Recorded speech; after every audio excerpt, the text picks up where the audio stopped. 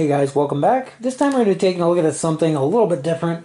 This is a project that I backed on Kickstarter, gosh, almost 2 years ago now. And it was wrought with problems from the beginning all the way through.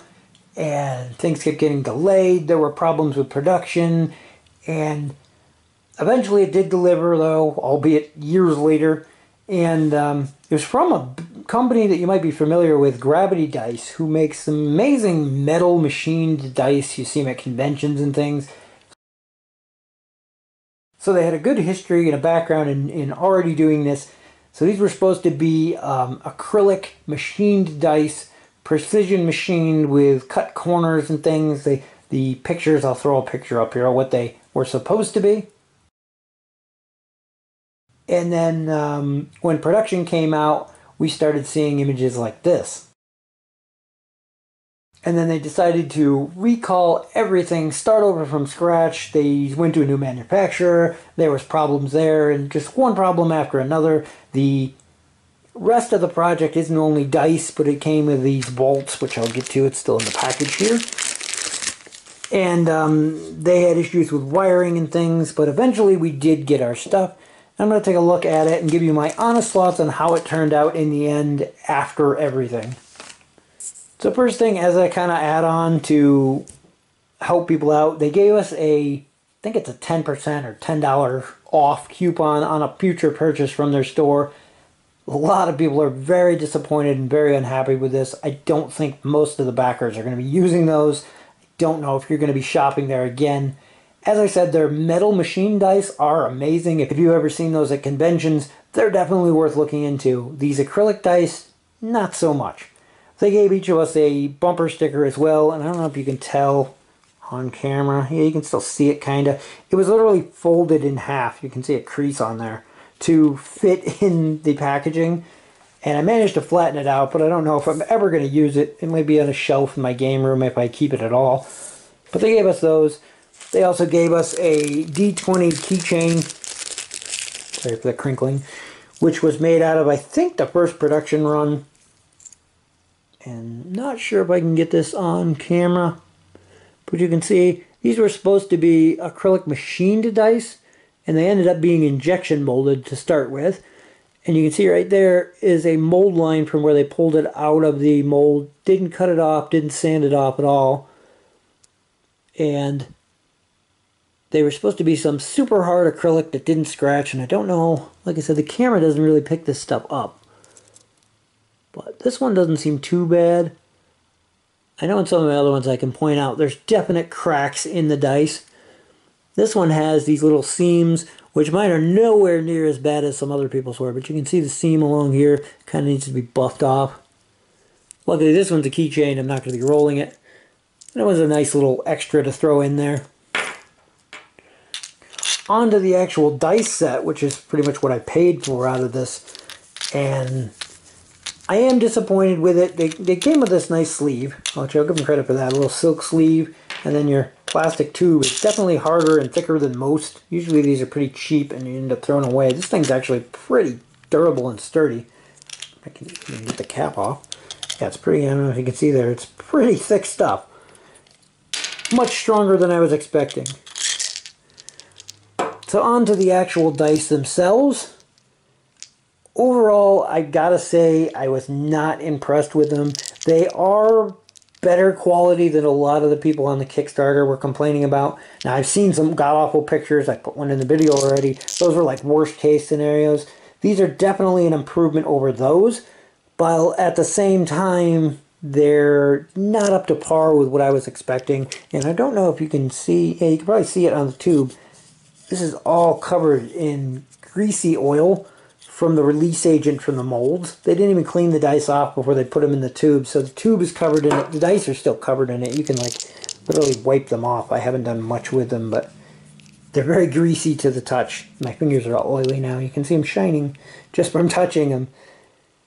But the edging, I mean, they have these crisp corners like they were supposed to. But again, I can't really get it on camera because of the way the light is in here. But they have these seams along the edge which kind of stick up. Nowhere near as bad as some of the horror story ones I've seen online. It's definitely noticeable, and you can see it really bad right there. And not up to par with what I would expect from quality precision dice. If I had to say, I would rate these below like a standard Chessex. Oh, my fingers feel disgusting now.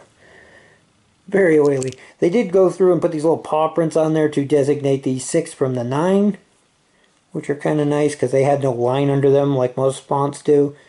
And again, you can see seams there around the 20. Definitely on the side of the 8 there.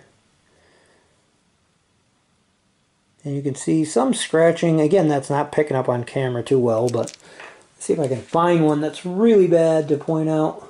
Because one of the points was this was supposed to be a hard acrylic that was not prone to cracking or scratching, and it just doesn't want to show up on camera. You can kind of see it above the 7 there.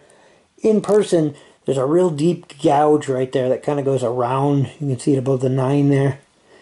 Goes around the top of the dice. Looks like somebody took a knife and just scraped it, and it's kind of a crack or a gouge in the plastic itself. There, you can see it really bad there on the 5.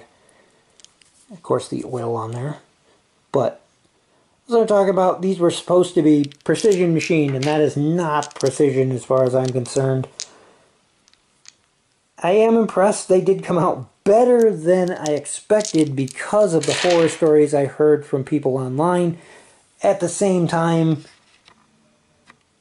the price I paid for these compared to comparable dice from other companies is just not even close to the quality I've got. I would have gone to the store and just bought a general cube of Chessex dice for way less, and I think they're honestly better quality.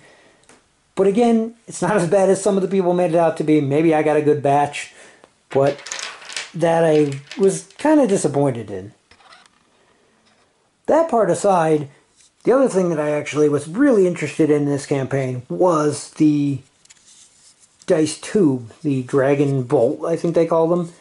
And they have a little loop here at the top where you can put like a keychain type, a hanger of some sort. They didn't put anything on there. I don't know if mine was supposed to have that or not. The other downside is they do not come with the micro USB charging cable, which those things are like a dime a dozen. I'm not sure why they didn't include one. But these did go through a couple renditions, and the original ones, I guess, had all sorts of electrical problems. I'm pleased to say that mine works. Way bright on the camera here, but there's a bunch of different color options. Yeah, the downside is you can tell which LEDs are on because some of the brighter ones bleed through the side. But that's acceptable. The colors are very nice. There's even one where it cycles through colors. I think there's one where it fades in and out of different colors, which is kind of cool. And that was one of the main selling points of this campaign for me. So I'm happy that mine works. It came charged even. I didn't have to charge it up to test. Definitely happy with the way those worked. Now the lid here screws on, which takes some getting used to. I tried pulling it off the first couple times, and seems pretty solid. The threads are nice. You get it on. It's not going to pop open on you, which I like about the thread. Inside, I'm a little disappointed that the center tube does not stay in. It's actually loose. And I think it was to leave room for the lights at the bottom and things. But the fact that it's a separate piece, it comes out every time you go to dump the dice out. It's really annoying. I guess you could look at the positive that if it gets scratched up on the inside from taking your dice in and out, you can eventually replace it. But I really thought it was going to be connected. And then down in there, this is going to blind the camera, but you can see the LEDs. Definitely a cool pattern the way they did those. And the real showcase here is that you're supposed to have your dice in here. And these, hard to see, they're super, super dark too. These are supposed to be translucent, in which they are if you hold them right up to something. But you get all your dice in there, screw the cap on so you don't dump it. And then you turn this on, and the idea was that you could see the dice in there, where the light would go through them, but they're so dark that it really doesn't show up, and you can barely see them, if I can get it on camera here. You can see them in there, just I was expecting them to be much more translucent and allow a lot more light through. As it is, the light bleeding out the corners here tends to blind, so you can't even see the dice in there. But overall, I am impressed with the vault itself and how it came out. I think the one, yeah, like the red is super, super dark. I don't know if I'm missing LEDs in the red, but that one like barely lights up at all. Certain angles you can't even tell it's on, as opposed to, you know, the brighter colors. Not sure if that's a mistake either, but overall I was impressed with the vault itself. The craftsmanship's nice. I love the detail in the dragon. They did a very excellent job cutting these out. There's no flash on it or anything. There's a little seam here, but it actually goes all the way around the dragon. You can see it through there. So I think it's actually intentional. Gives it some 3D texture. And of course the Gravity Dice logo there. So overall, if you're looking for a set of dice, I would stay clear of these acrylic ones from Gravity Dice. While mine weren't as bad as some, I've heard some awful horror stories, and they're just not up to par with the quality you'd expect from a company like Gravity Dice, or for the price point. If you're looking for metal dice, the Gravity Dice are one of the best ones I've still seen, and they're worth looking into for that. The acrylic, though, I would steer clear of. The Dragon Bolts do seem to be fixed. I didn't see any major issues with mine other than the dim red light and a little bit of bleed through. Maybe if they put like a dark plastic ring around the bottom or something to muffle the light coming through. And then that center tube not being attached, which isn't a big thing. It's also worth noting the tube that the general dice come in, because it has a plug on the bottom side, is not the same size as the tube inside of the vault. So you can't just drop this in, which is what I thought you could do. They are different, so keep that in mind. But the vault themselves are actually pretty cool, and that might end up on my shelf as a display piece. The dice themselves, I doubt I'm ever actually going to use. If anything, they'll stay in there as a display, but I might buy some more translucent ones to show off the lighting better, and might even ditch those entirely. Disappointed in the dice, very happy with the vault. So if you're looking for something cool to display off your dice or to show off at your game night, the vaults are awesome and well worth the cost, I think. Just don't bother with the acrylic dice that go with them. Anyway, that's going to wrap it up for our look at the Dragon Forged LED Vault, I think they called it, from Gravity Dice. It's up to you. You can decide whether it's worth the money or not. But like I said, the vault's cool. The dice, not so much. Stick to the metal ones or look for dice elsewhere. Anyway, as always, thank you guys for watching, and we'll see you in the next video.